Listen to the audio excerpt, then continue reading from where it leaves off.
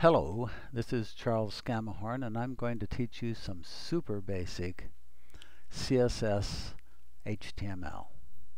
It begins with opening your Notepad and typing this document. It's a basic standard HTML document.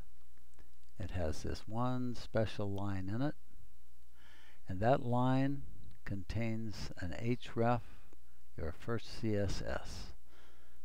Okay, and then we are going to create that document, your first CSS, and in it we're going to place a couple of very simple statements.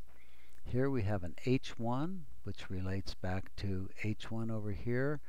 That's a large headline, and we're going to have a P statement here, which relates back to the P statement here, which is a paragraph.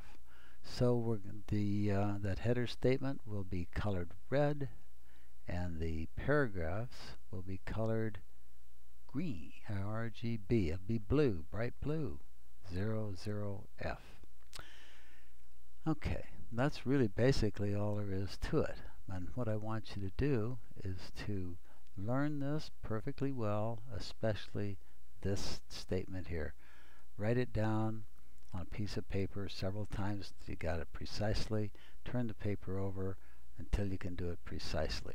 That's one of the critical things you have to do. The other critical thing you have to do is get these little curly brackets here, the colon there, and the semicolon right there. And then of course the closing curly right. Okay, once you can do that, you save each of these documents. You save this one as .css. Absolutely has to have the .css in there, and the name the same as over here. And then you must save this one, and it also must be HTML.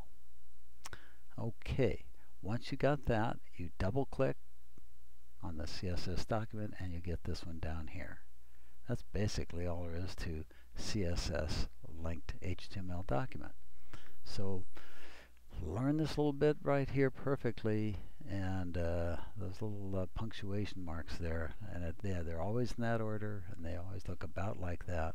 And we'll get through to some more interesting and millions of things you can do with this after a bit.